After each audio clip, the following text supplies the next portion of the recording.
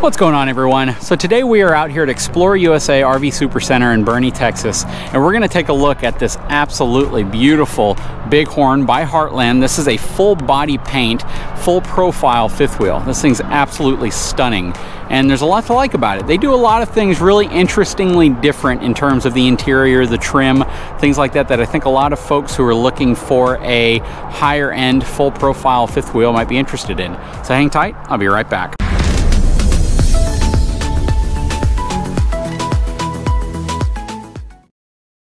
All right, let's get started by looking at the numbers on this unit. So, this Bighorn is going to have a gross vehicle weight rating of 16,250 pounds. It's going to have a cargo capacity of 2,864 pounds. It's going to ride on twin 7,000-pound axles, and it's going to have G-rated 16-inch tires. So far, the specs look pretty good. It does not have an upgraded pin box, which is kind of surprising, but at the same time, you're seeing some manufacturers move away from them only because they're trying to give customers the option of not having to pay for a pin box they might ultimately remove and add, you know, one of their own, whether it's going to be a goose box, whether they're going to add a MORryde rubber pin box or a etrailer, something that's more customized to how they want to tow. This does have hydraulic level up landing gear, auto leveling system, as well as a sewer hose storage area. This is going to be riding on a 10-inch I-beam drop frame on a 12-inch main beam section, so this has a very hefty frame in terms of how they've set that up, and that should give you a really large storage.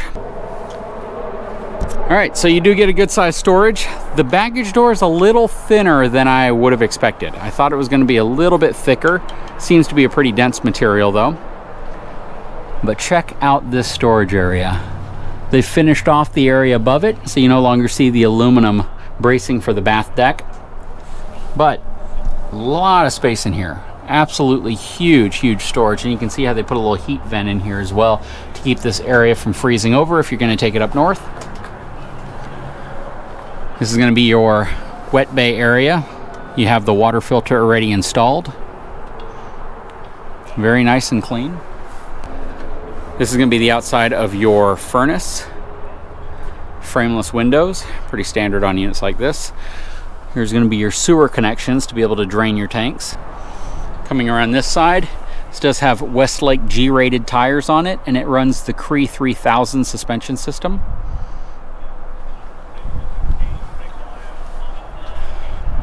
Back here, you have storage. So they've given you a very creative storage space back here. Generally, this is going to be behind the fireplace. But you have a power connection here, which I assume is for the fireplace, but you feel they could have given you a second power connection there. Coming around, you have your 50 amp connection right there. Then you have your spare tire tray down here at the back. It's going to be for you to slide out your spare tire off of the other side. LED lighting back here. It is wired for a Furrion wireless backup camera, and it does have all LED signal lighting up top. Coming around this side, there is no bumper installed on this unit, but you do have a receiver hitch on it, and that is going to be for an accessory rack, so not for towing. You also have a walk-on roof and a ladder to get up there. On this side, this is where you would actually pull your spare tire out from on that little sled.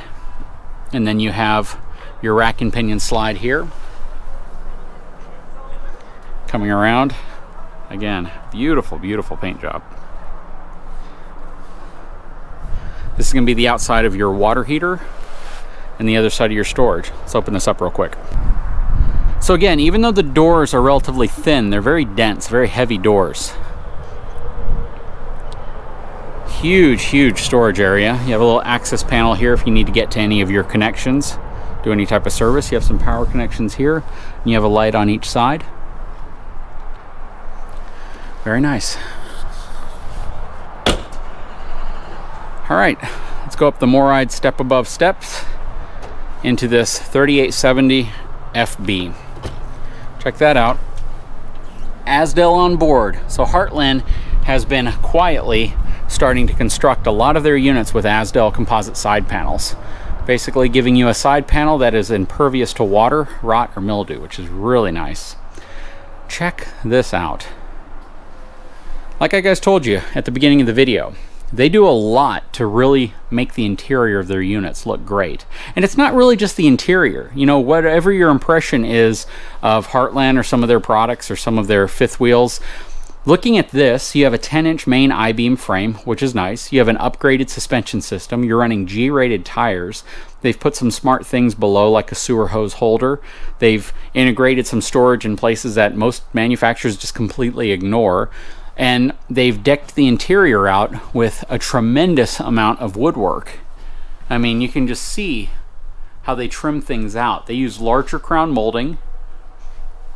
The interiors of these Bighorns are absolutely beautiful, and they do a really good job of putting the materials that people expect. Now, you have the upgraded Furrion gas cooktop with oven, nice convection microwave, lots of contrasting tones, something that is becoming more and more popular on RVs, regardless of the budget you're looking at. You have the higher end Thomas Paine theater seating and the fold-out sofa, so that folds out into a bed. 40-inch wide view fireplace, as well as a 50-inch TV. Lots of cabinets, lots of drawers as well. So, are they soft closing? Nope, not soft closing drawers. On this side you have power outlet, more drawers, more storage. Place for your garbage can, which is really nice. Lots of storage under here. And they've offset the sink to one side, so you still have a lot of usable space over here. Base price $91. MSRP on this unit's $112,333. Sale price on this, if I had to guess, I would probably say it's going to be in the mid-70s to high 70s. But you'll have to check their website out or give them a call. They might not even have this unit by the time you see this video. Up top you can see all the molding. Has 3 AC units. So you have an AC unit right here. They're all whisper quiet. You have a second AC unit right here. And then you have a third one back here in the bedroom. So that's very nice. Lots of pantry storage. That's the story of this unit, is storage. You get storage everywhere. They're using the new Furrion refrigerator. It looks very, very similar to the Insignia refrigerator in terms of where they put that, except this has a single drawer for a freezer instead of the 2 drawers. Let's take a look in the bathroom. So this is a half bath. This is really cool. Check it out. Lots of storage in here. Very, very nicely trimmed off. Feels very high-end. Porcelain foot flush toilet. You have a nice little window there with a darkening shade, so you can block out any light that might come through, or anybody from being able to see in through there. Your air conditioning controls. More storage here. I'm telling you, this is coat storage as well, but you could also probably put, like a small vacuum or a mop or something in there, which is also nice. Going up the steps, linoleum flooring all the way through, no carpet. Very, very nice bedroom area. Probably have about maybe a foot of space on that side, foot of space on the other side. But king size bed. Lots of wardrobe space coming this way. Nice sliding door here. Now stepping into the master bathroom, you can see dual vanities. Very, very nice. One huge mirror. A lot of lighting above. You have a window in here, which is nice, and you have a darkening shade up here if you want to block anybody from being able to see in or out. More drawers right here. Cabinet space underneath the sinks.